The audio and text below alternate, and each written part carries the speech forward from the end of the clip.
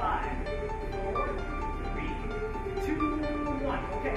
Last sequence on this. We have, over the past several years, really taken wellness and mindfulness seriously in incorporating that into not only the work that we do, but how we practice it here at Frontier.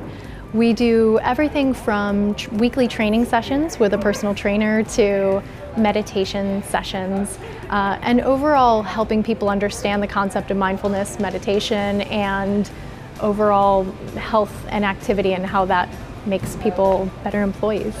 Recently we ran a program that we called our High Performance Workplace Challenge, which we got everyone that wanted to participate onto a team of either 3 or 4 people, where they were working with people on these teams that they don't typically work with on a daily basis. And we had 5 different focus areas that we were trying to help people build really positive, healthy habits.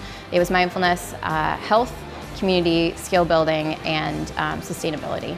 And so in doing that, each person set a personal goal, and then we had these various ways in those 5 categories that you can win points throughout the course of the month. And the team that had the most points at the end of the month won a cool surprise. It's basically taking down those physical barriers to communicating with your team members.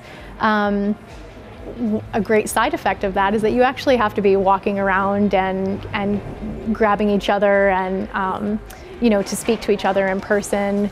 Our new space is more than double the space that we were in before, so there's an inherent kind of daily workout built into it. Very clear in the interview process that you can work wherever you want, from wherever you want, whenever you want, as long as you get your work done. And there's some parameters we put around that, but for the most part, that's very true. But I think we also do a good job of encouraging each other to do this too. So if I have a meeting with someone, I will ask, hey, it's a great day outside, do you want to go for a walk while we talk? And I think we do a good job of sort of helping each other be active and sort of build those habits that we think are really important to keep people balanced and keep the stress levels down.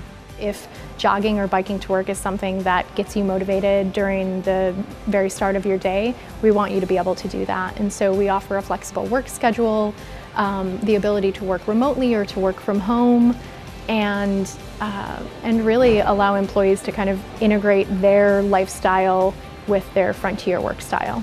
And that's really sort of the key behind a lot of what we do from a wellness perspective, is we know that when people are here, they're going to be working really hard. And we know sometimes they go home and they boot back up and they work because a client needs something or because there's a deadline. But we want to make sure that wherever they can, wherever there is time or there is the opportunity, that they have the chance to sort of offset some of that with being around a great team, working in a great space, and also knowing that their employer really encourages health and wellness and balance.